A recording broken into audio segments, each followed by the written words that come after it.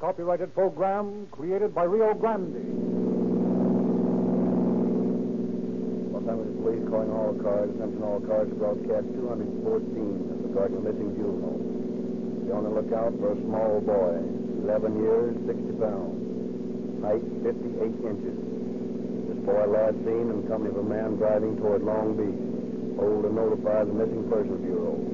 That's all. Rosenquist.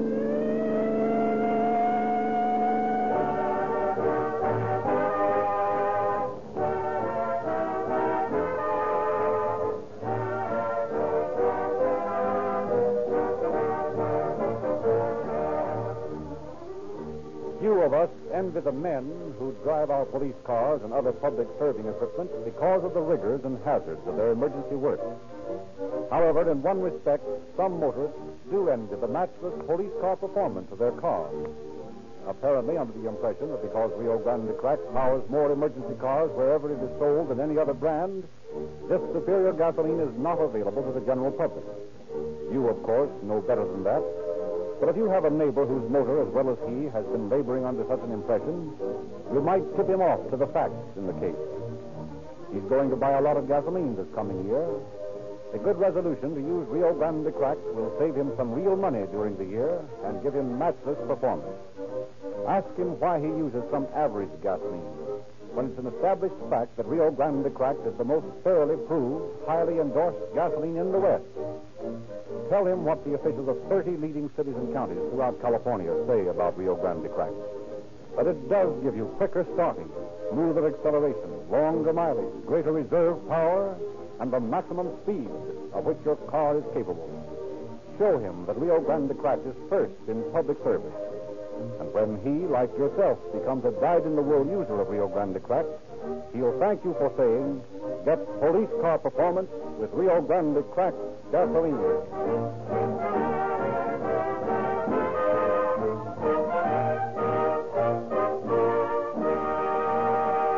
It is our privilege and pleasure to welcome again to Calling All Cars Chief James E. Davis of the Los Angeles Police Department.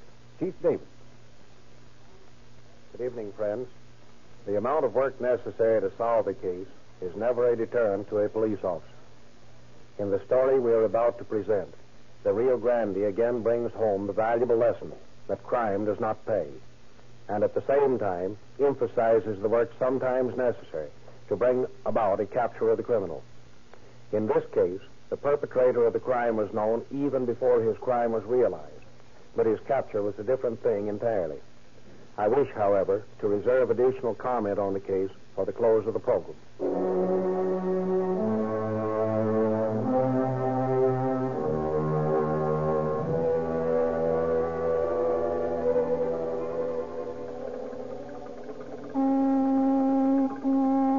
Dickie, come on. Just a minute, Mr. Eagle. I'll be right there. Well, hurry. It's getting late. We'll have to hurry if we're going to the beach before we get back. I'll be right out.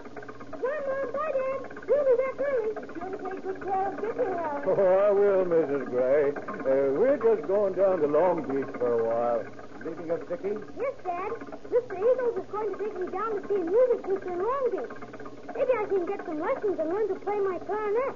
That's swell, Dickie. Be a good boy now, and mind Harry. I will, Dad. Bye, Mom. Be a good boy, darling. I will. Bye, Mom. Bye, Dad. Bye. Don't look for us till you see us coming. What's the matter, Mother? You're acting like Dickie's going to be gone a week. Oh, I don't know, Will. I'm so nervous. We've never let him go off by himself like that, and I just worry so. Why, he's not going off by himself. Harry will take care of him all right. Oh, I know it, but I just feel nervous. Well, now, don't you worry. Harry's a good driver. We don't have to worry about Harry looking out for the boy. Oh, but Dick is so young. Why, Helen, he's 11. That's old enough to know his way around. Now you stop worrying. We got to get the Christmas tree up.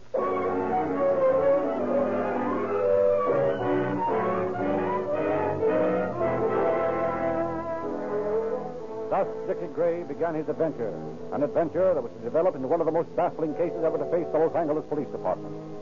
Late on the second day, Christmas Eve, when no word has come from the boy or his companion, Mr. and Mrs. Gray go to the police. Now, Mrs. Gray, calm yourself. I'm sure you've nothing to worry about.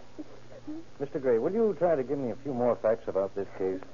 Well, about a year ago, I went to the Free Employment Bureau looking for a painter's helper. This man Eagles was introduced to me. He seemed to be a pretty good painter, so I hired him. Where did he come from? Why, I never checked up on that. He told me he had his car registered to a place in North Broadway. I got the address here in my book somewhere. Oh, never mind. We'll go out there later. Why didn't you come to us before this? Well, I was afraid that something might happen to Dickie if I started the police looking for him. If this man has kidnapped him, he might do almost anything to him. Was there anything peculiar about this man? Well, I don't know. He was a little hipped on the subject of freedom of thought, that sort of thing. Always talking about it.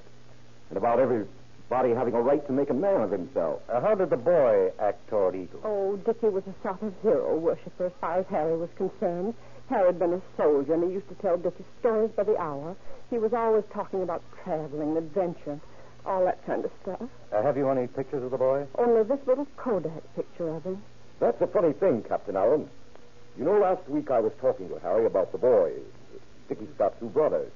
We got to talking about pictures we had of Dickie in the album. And this morning, when we went to get them, all the pictures have been taken out. I see. Have you got a picture of Eagles by any chance? Well, here's a little sort of tintype thing that he had made down at Venice one day while he and Dickie were sightseeing. Did he have a habit of taking the boy places? Why, no. Not any more than he did the other children. He seemed crazy about all the youngsters. Mm-hmm. Know anything about this man's background, where he came from? Anything at all about him? Now that I think of it, he used to talk about having some mining property in Death Valley. Seemed pretty familiar with the whole place. Oh, Captain Allen, please find my boy. I know something terrible has happened to him. Now, don't get upset again, Mrs. Gray. Oh, we took that man into our home. We kept him from starving, and he's stolen my boy. Take it easy, Mother. Dickie's all right. He's be all right. Now, look, Mr. Gray, you and your wife go on back home. Try to make the best of the situation for the time being. We'll get out descriptions and bulletins and start searching. We'll let you know as soon as we get a lead. All right, Captain Allen, but please find Dickie.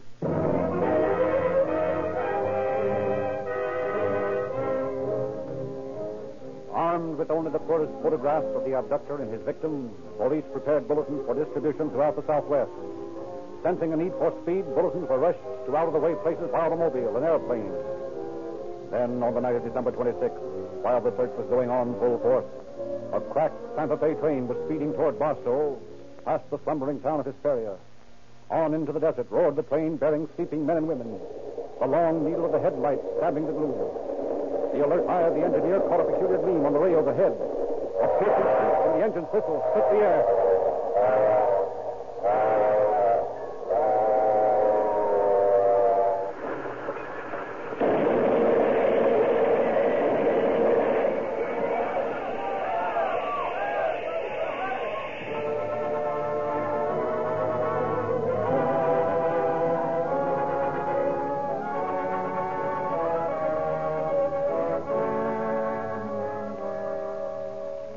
Day was breaking over the desert. Fred Phillips, chief special agent of the Santa Fe, and Lieutenant Allen arrived at the scene of the wreck. The clue that had brought the Los Angeles officers into the picture, a set of footprints, had been found in the sand along the right-of-way. According to our investigation, Allen, this wreck didn't just happen. What makes you think that? The engineer said he saw a bar of metal lying on the rails just before the crash, but he wasn't able to stop before he hit it. We found the bar back there where the engine jumped the track. It was one of our own crowbars, used for pulling spikes. Any idea how it got there? Yeah, pretty good one. It came from that tool house over to the right there. The lock had been broken off, and the sledgehammer and crowbar were missing. We haven't found the hammer yet, but here's the important part. At least I think it is. There are two sets of footprints leading from the road to the tool house, and then to the track. And one of them is made by a child. What? Are you sure of that? Positive. Come on, I'll show you. Now, here's where the bar was found. Somebody used it to pull spikes out of 3 ties. Evidently, the hammer was used on the fish plate bolt. See this mark here? Uh-huh. Well, that was made by a sledgehammer being dragged. You'll notice that the footprints along here are small, like a child. And apparently the child was dragging the hammer, so he must have been a small youngster. Well, otherwise, he would have carried it, eh? Yeah, that's right. Now, you'll notice that this set of footprints here show a slight limp on the left side. Uh-huh. And Gray told me that Eagles had a slight limp in his left leg. And besides that, the kid's prints are made by new shoes. And according to your bulletin, the Gray boy wore new shoes. You're right about these footprints leading to the road. But what happens now? Well, here's some tire marks. Looks like a car was parked here. You see these marks? Yeah? Well, here's a new Goodrich tread right here. Yeah, that's the kind of tire Eagles had on his car. And if you ask me, I think the trail's hot. And so do I. I'm going to Victorville and get a bunch of men and scour this part of the desert.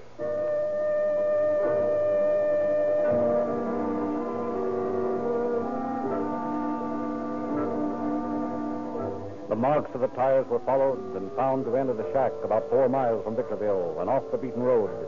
At Victorville, a check of hotels and restaurants revealed that a man and a boy answering the description of the missing pair had passed through on the night of December 22nd.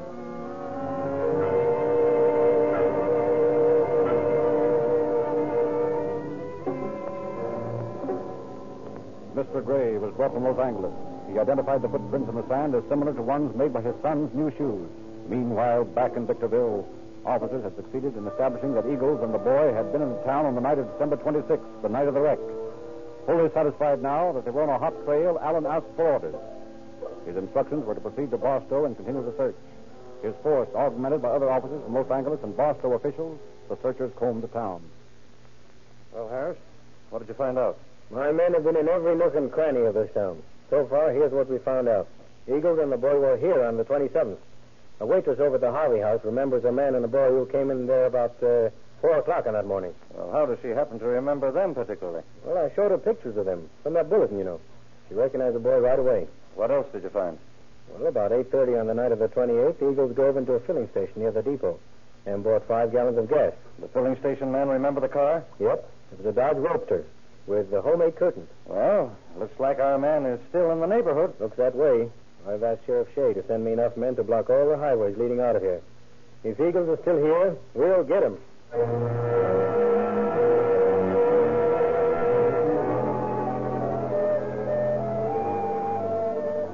At the request of the deputy, Sheriff Shea arranged the blockade of all 2 roads.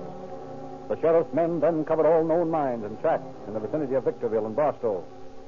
Then, on the morning of the 29th of December, 7 days after Dickie and his abductor had disappeared, Harris and Allen arrived at a filling station at the edge of town. Well, Joe. What's the trouble? We've been robbed, Ed. That's so? When? Sometime after midnight last night. I left here just about 12 o'clock. Oh. Oh, Joe, meet Detective Allen of Los Angeles. He's up here on the case. How are you? How do you do? Seen anything that might show how the burglars work? Nope, except that the door was broken open with a sledgehammer or something. Hammer, eh? Yep, it looks that way. Well, let's take a look.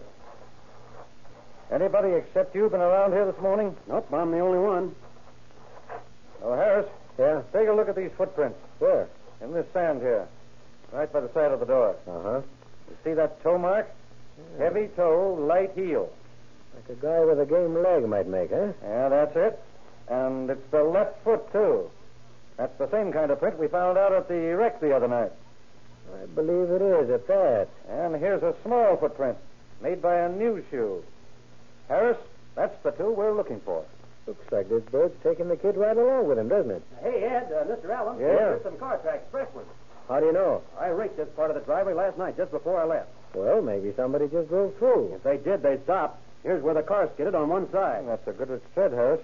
And that's the kind of tire Eagle's car had on the left rear wheel. Okay, let's round up some of the boys and see if we can follow the trail.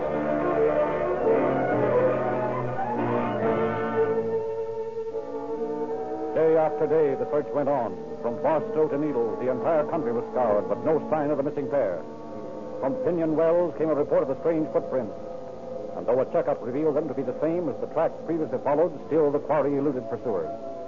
Through the burning heat of the desert, through the snows of the mountains, down into the dark and marrow-chilling tunnels of abandoned mines went the intrepid officers. Each time they came back empty-handed and discouraged.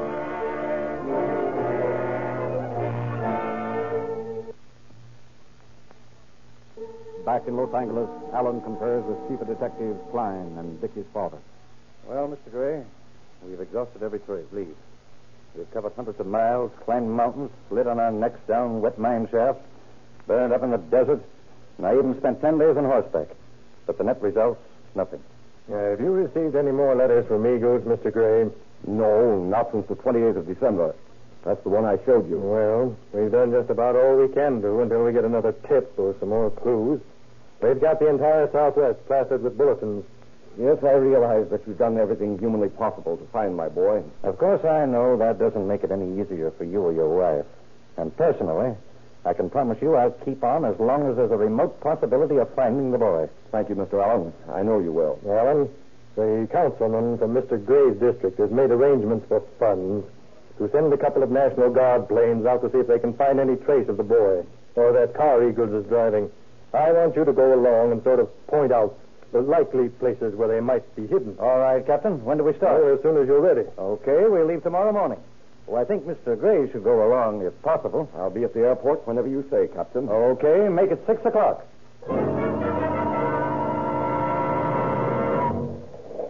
All set, Mr. Gray? Ready whenever you are. Okay. You'd better follow us and keep in sight. If we find anything, you can fly back for help. Well, we keep an eye on them. Good. I hope we find them. And so do I. See you later. All right, pilot. Let's go.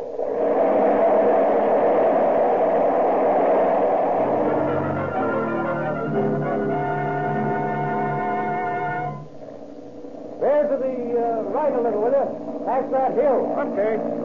I see a car. Let's get down and get a look at it. All right. Hold on.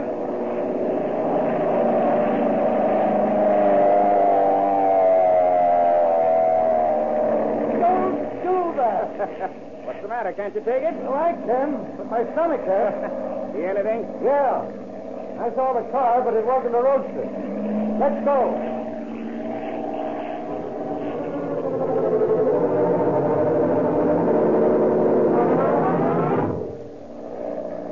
Hey, there's another car down there. Let's take a look. No, I'm getting awful tired of this. Well, so am I, but we've got to do it. Well, just you say.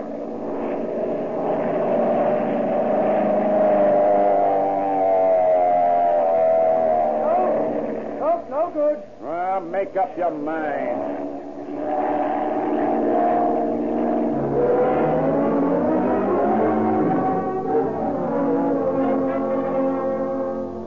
For 2 days, the searchers flew back and forth over the territory where Eagles and the boy had been last seen. Again, failure greeted their efforts. Weeks went by. Then, on February 22nd, Chief of Detectives Klein called Allen into his office.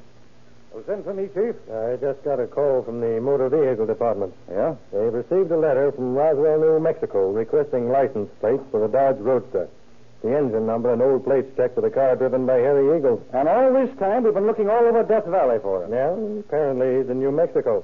Now, I want you to get there the quickest way you can, by train, automobile, or plane. But get there. Well, if it's all the same to you, Chief, I'll drive. Well, suit yourself, but get started. Got any address on Eagles? Well, nothing but general delivery, Roswell. Maybe you'd better take somebody with you on this trip. I'll take Fred Phillips. He's interested in the case because of that train wreck. And if something happens to the car, at least he can flag a train. Well, all right. Let me know what you find out when you get to Roswell.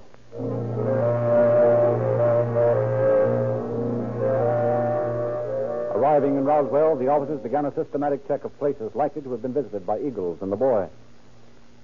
Now, let's try this little hotel. Okay. Something for you, gentlemen? We're looking for a man and a little boy, about so tall. Got anybody like that around here? Nope. Haven't had a kid in here in months. Okay, thanks.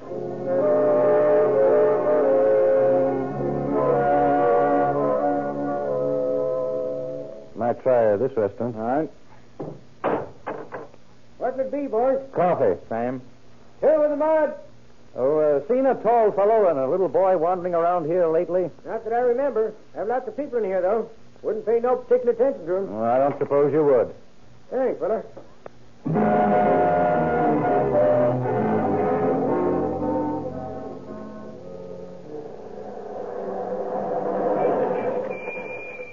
Yes, sir. Gas are up. A 5 gallon. Mm-hmm. 5 gallons, huh? You might check the oil, too. Okay. You don't happen to remember a fellow coming in here in an old Dodge Roadster with homemade curtains, do you? Nope. I haven't seen him. What does he look like? Oh, sort of tall, thin-faced. Has a little boy with him. No, I ain't seen him.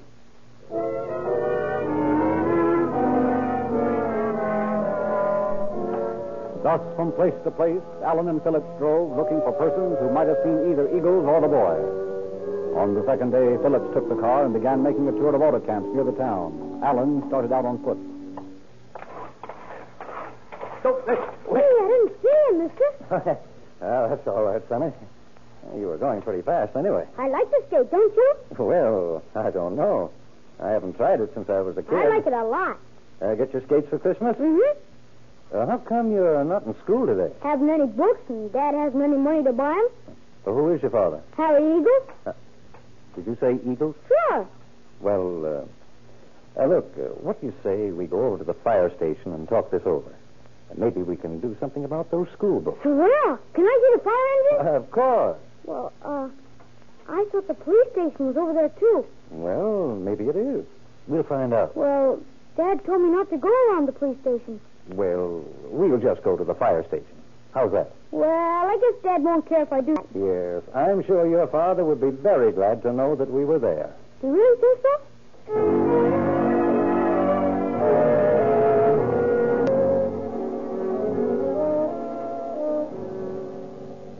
Gee, that's a swell engine out there, isn't it? It sure is, honey. Oh, by the way, what's your name? Robert Eagles? You sure of that? Mm-hmm. Can you write? Sure. I wonder if you'd write your name in this little book here. Sure I will. Robert Eagles. Age 11. I have no brothers or sisters. Robert Eagles. Well, now, that's fine. Where's your mother, Bobby? She's dead. What does your father do? He's a painter. He's working over by the lumberyard painting a house. Oh, that's so? Well, now, I'll tell you, son. You stay here in the chief's office while I run out and have a talk with your dad. Will you do that? Sure. Keep your eye on him, will you, Chief? And how? Hello, Fred. When did you get back? Just a few minutes ago. I couldn't find hide nor hair of that pair. I did. Come on. Drive me over to the lumberyard. It's in the next block. Okay, what's up? Plenty. Let's go. Well, let me in on it. What's happened? I found the boy. No. Where? Where is he? He ran into me. What? Yeah, he was skating up and down an alley. He barged right into me as I walked by. Where is he now? In the fire chief's office. He's being taken care of all right. Does he know who you are? No, not yet. He claims he's Robert Eagles and that his mother's dead. Eagles evidently told him to say that. I wonder what Eagles' hold is on that boy. You've got me there. Maybe the kid's scared to death. Looks like it. Take it easy now. Eagle's cleaning a house over here somewhere. Well, hey, there's a guy on a ladder at that second house down the street. That's the monkey. Pull up by the house. If he starts to get funny, we'll yank the ladder out from under him. All right.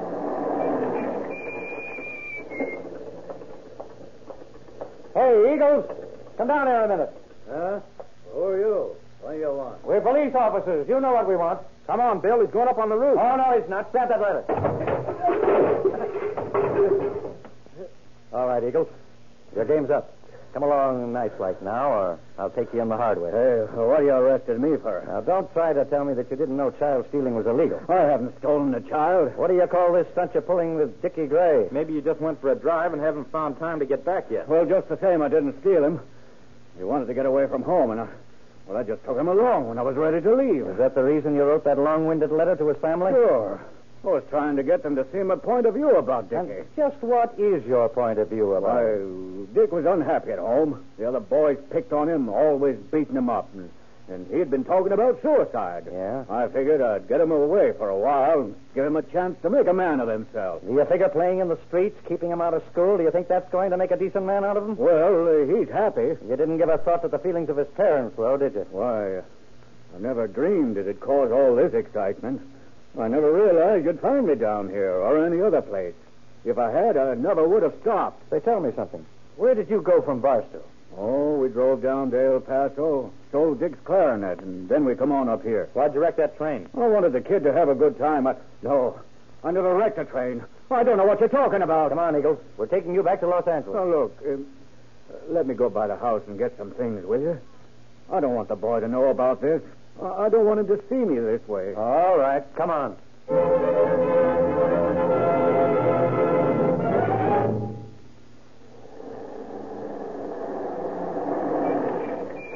Okay, we'll go in with you. I've got some stuff in the closet here. All right, Allen. Get your hands up. Give me that shotgun. Get you, Allen? No. This'll hold him. Oh, nothing to it, Fred. I'm getting old. I can't hit him as hard as I used to.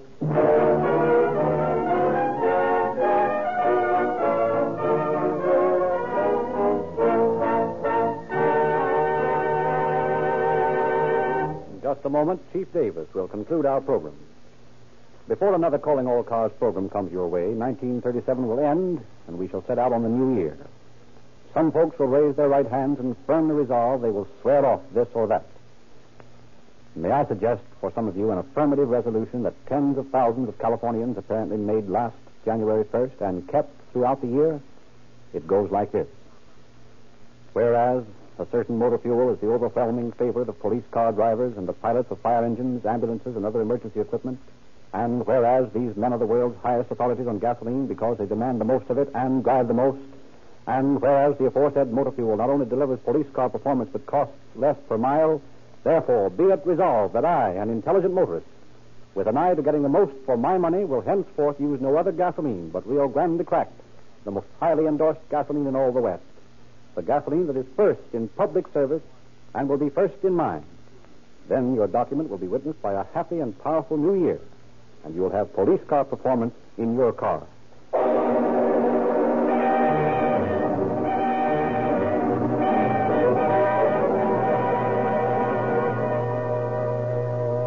And now, Chief Davis. Harry Eagle stood at the bar of justice and with a sneer on his face heard the judge sentence him to a life term in San Quentin prison. Recommendation was made that no consideration ever be given to any application for pardon or parole, and that the complete sentence be served. But no sentence that could be imposed by a court could ever take away the searing mark left on the minds of Dickie's parents by the sorrow and anxiety they suffered. Thank you, Chief Davis.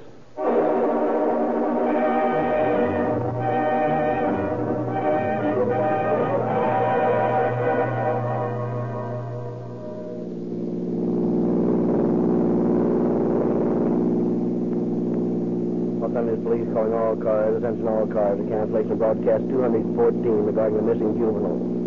The child in this case has been returned. That's all. Loading further.